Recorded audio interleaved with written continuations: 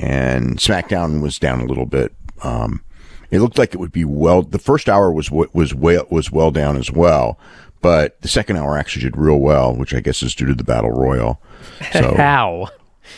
I don't know how it did. I cannot imagine anyone being excited for a Battle Royal. Especially, we just had a crappy Battle Royal a couple days earlier, and not only that, they gave us the list of wrestlers, and like the whole gimmick was the one guy that everyone wanted to see in the Battle Royal wasn't put on the list to be in the Battle Royal. Yeah, but the that came like late in the second hour.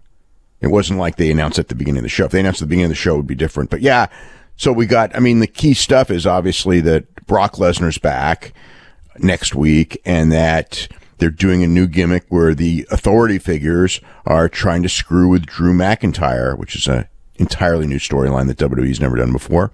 But again, that's what they're doing is they're repeating the stuff from the past. That's what we're seeing everywhere. They are, but it's actually it's worse than in the past because in the past you sort of knew that Vince McMahon or whoever was in charge.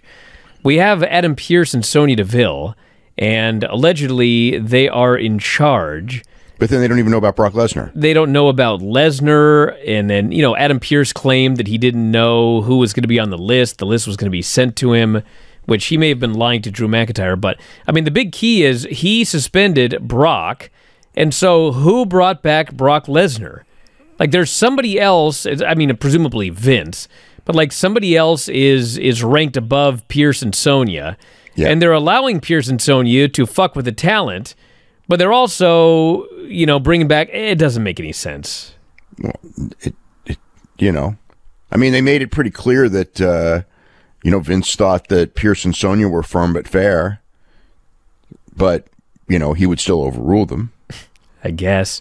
And yes, the Battle Royal at the end of the show, everybody, there was a Black Friday Battle Royal was the gimmick, and it came down, well, I'll give the list of talent so there was a Black Friday Battle Royal and there was a Black Friday match on Rampage, but what made either of those different from any other Battle Royal or any other match?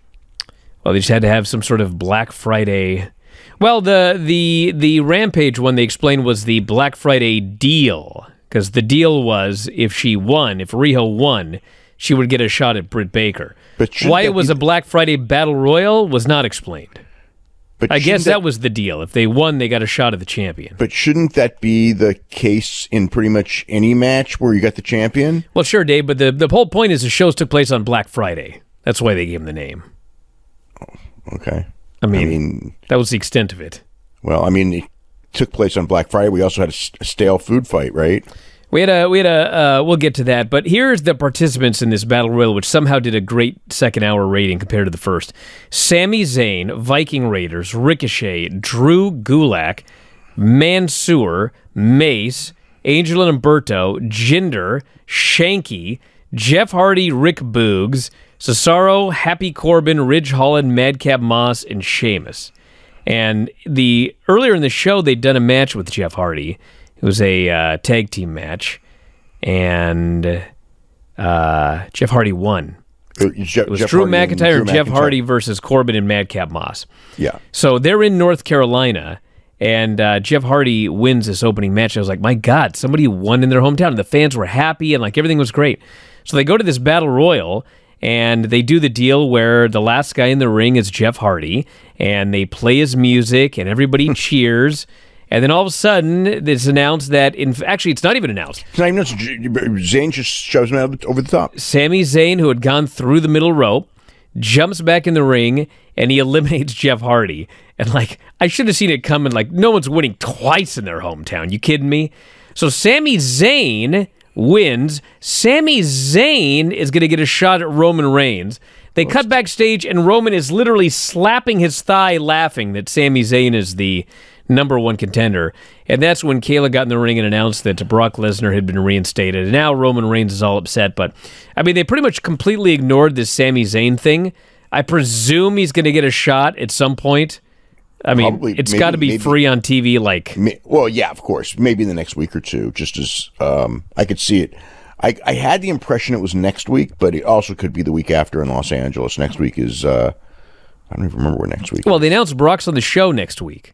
Yeah. So I would not be surprised if, Roman just killed this dude and then Brock made his big return or something like that. Easily, yeah. But yes, it was not, it was, as far as battle royals go, I mean, it was all right. It was okay. Certainly wasn't like a great battle royal or anything. It was better than the last one. Yeah, guess so. And yeah, the opening match with Jeff Hardy and Drew McIntyre, good match with a babyface win. We had an opening segment where Paul Heyman was bullying Kayla because Kayla said there were rumors that Brock was going to be reinstated, so Heyman just went off on her twice on this show, which of course was a setup for Kayla getting to announce at the end of the show that in fact he was being reinstated. Yep. We had Cesaro beating Ridge Holland, which was just sort of there. 3-minute match.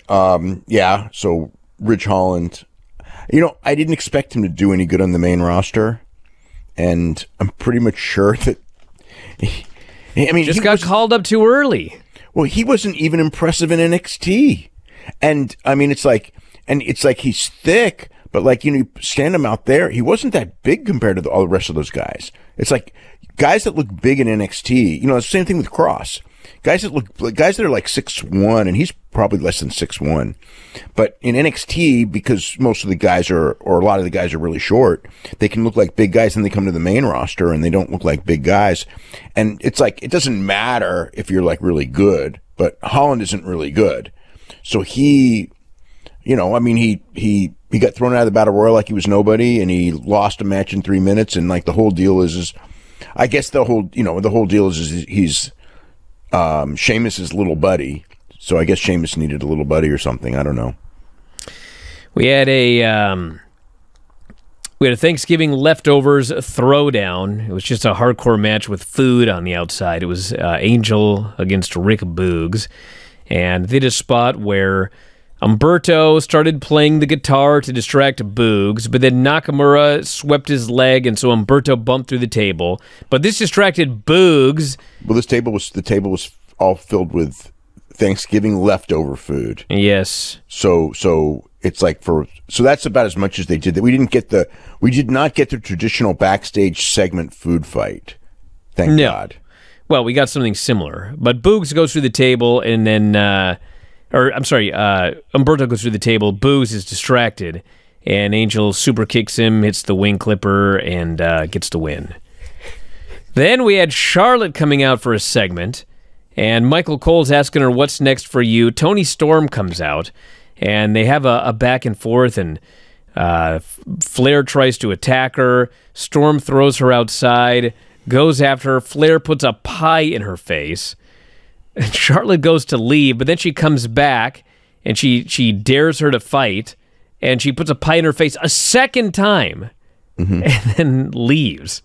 I was like, isn't the pie supposed to go into like the heel's face? You're supposed to embarrass the heel with the pie, but they embarrass the baby face who already is not over.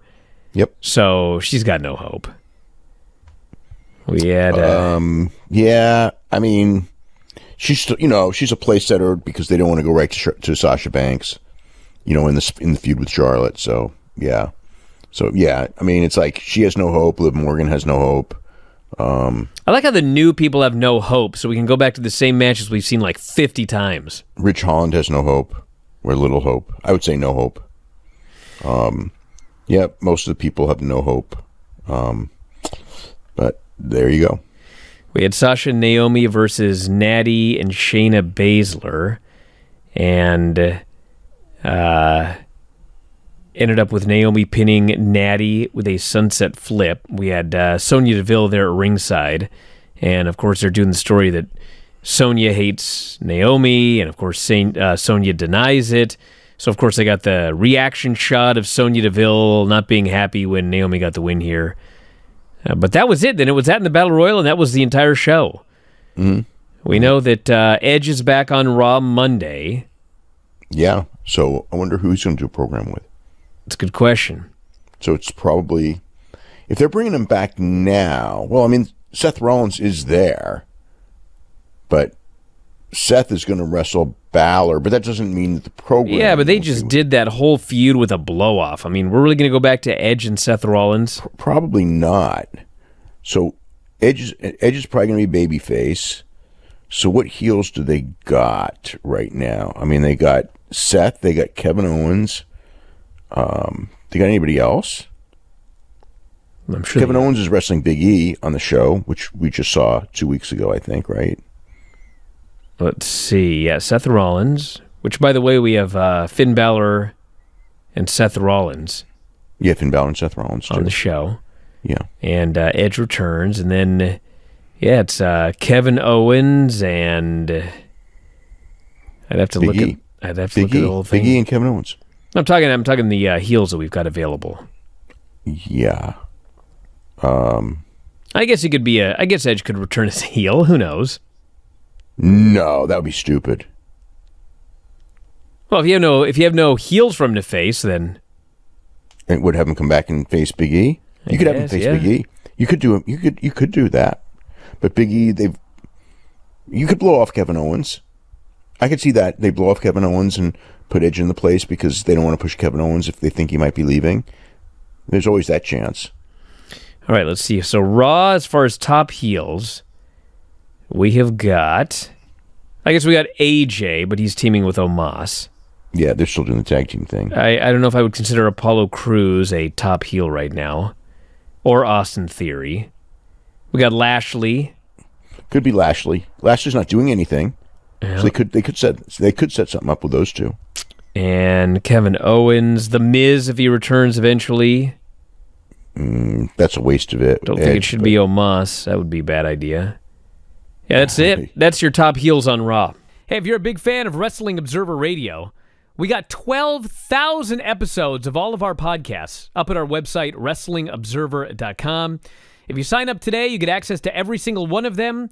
The 12 to 18 new shows that we do every single week. You can podcast them, listen to them on the road, at work, working out, in the shower, wherever you listen to your podcasts. And also full access to the Wrestling Observer newsletter and archives. So if you love what you hear, head to WrestlingObserver.com. 12,000 audio shows at your fingertips.